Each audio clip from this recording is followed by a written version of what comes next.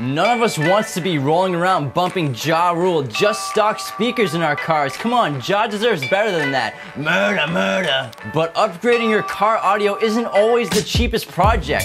Thanks to Kenwood's performance line, you can add some serious power to your system while keeping yourself on a budget. I even upgraded my own car with Kenwood's performance line because of their affordability. I got kids to feed, come on. Just kidding, I don't have kids. I just happen to live a very lavish lifestyle, filled with cheeseburgers, bourbon, and overdue library books. Alright, let's start with the component systems. Kenwood has two, the 6.5 KFC P709PS and the 5.25 KFC P509PS. Both systems come with two woofers and two 1-inch soft dome tweeters. The P709PS has a max power of 280 watts, and the P509PS has a max of 240 watts. Their polypropylene cones feature diamond array patterns, which increase the cone's strength, as well as reduces speaker distortion.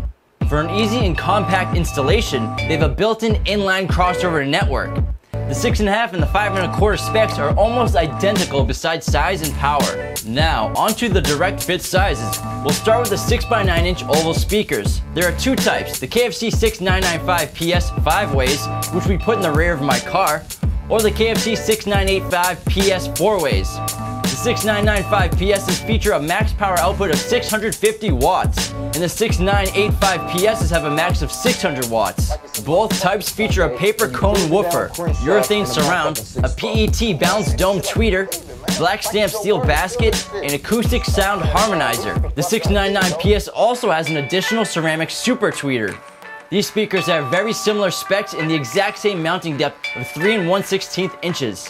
The Performance Series is available in a 6 3/4 inch speaker, the KFC 1795PS. It's also available in a 6.5, the KFC 1695PS, 5.25, the KFC 1395PS. It is available in a 4-inch, KFC 1095PS, and available in a 6x8, the KFC C6895PS. And finally available in a 5x7, the KFC C5795PS. Be sure to check out the entire line of Kenwood performance speakers right here at QualityMobileVideo.com. If you hated this video, you know what to do, but if you enjoyed it, help support us and get subscribing. Thanks for watching.